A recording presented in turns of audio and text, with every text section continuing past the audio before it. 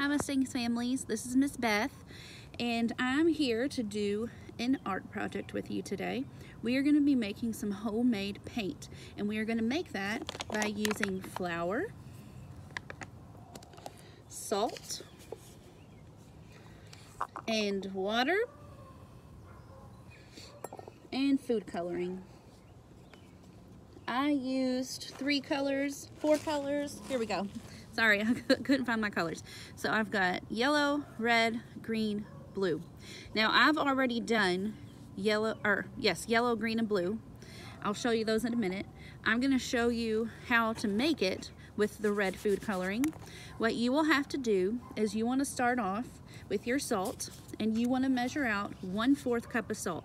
Now this is a 1/2 cup, but inside of my 1/2 cup I have a 1/4 cup. So I did that first. I measured my salt, I put it in my container.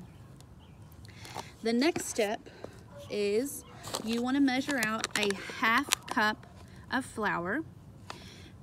So I measured out my 1/2 cup of flour and I put it in my container with the salt. Then I'm going to mix it together. So in this container I have 1/4 cup of salt, 1/2 cup of flour. And once you kind of mix it together, you can use a spoon or a fork or whatever you'd like to use. I'm just shaking it a little bit easier. Then you want to make sure you get a 1/2 cup of water. Now this isn't perfect measurement. It's pretty dang close, but it's not perfect. You're going to take your food coloring and you're going to put as much food coloring in there as you would like. I like mine to be kind of a deep, rich color, so I'm kind of just going to pour a lot in there. So you kind of want to swirl your measuring cup around, or whatever it is that you put it in. I just grabbed a measuring cup. So kind of swirl it and let the water and the color mix. Then you're going to take that and pour it into your flour and salt. Now it looks kind of weird right now. Let me show you. I don't know if you can see it. It's kind of hard. I wish I had somebody to help me film. All right, so it looks kind of like that. Then what you're gonna do, there we go. What you're gonna do is mix it together.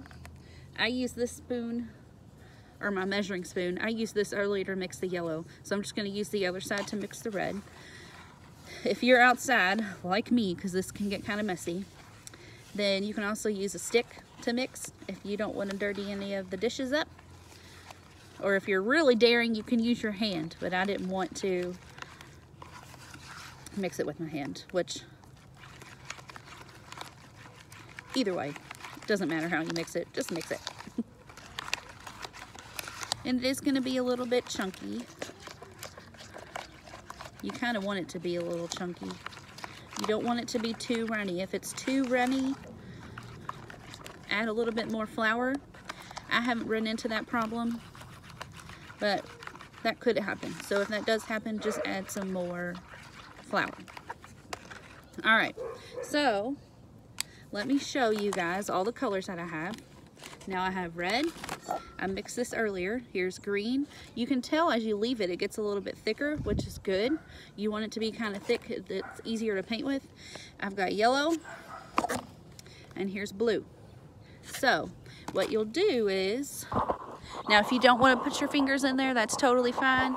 I like getting messy, so I'm going to put my hand in there now. I didn't want to use it with the spoon because I was afraid to get the dye on me, but now that it's got all the mixed together, it shouldn't stain your fingers or anything.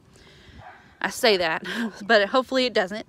So then you'll just take it, dip your finger in it, and paint on the ground.